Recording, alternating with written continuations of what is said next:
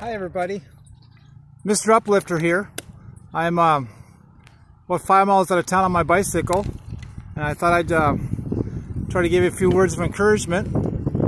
You know, the Bible talks about without a vision the people perish, and I took that to heart when I became 50 years old. I decided rather than slowing down and sitting around after work and stuff that I would get a bicycle. And I've enjoyed riding several hundred miles on a bicycle, and I just think it's really important to keep challenging yourself to always have a vision. Pray about it. Ask God to give you a vision, what He wants for your life, and just go with that vision. And it'll probably take you out of your comfort zone, but that's good for you.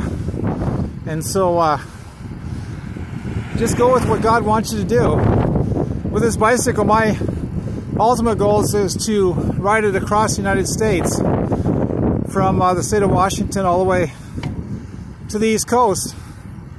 And people say, why do you want to do that? Well, it sounds like fun. So, you know, visions are fun. And so, go with your vision, go with what you like, go with what God has, what you have in your heart, and do something godly.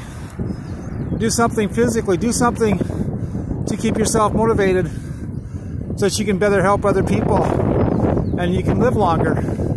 And with that, we'll talk to you later. This is Mr. Uplifter from south of Burlington, Iowa. We'll talk to you next time.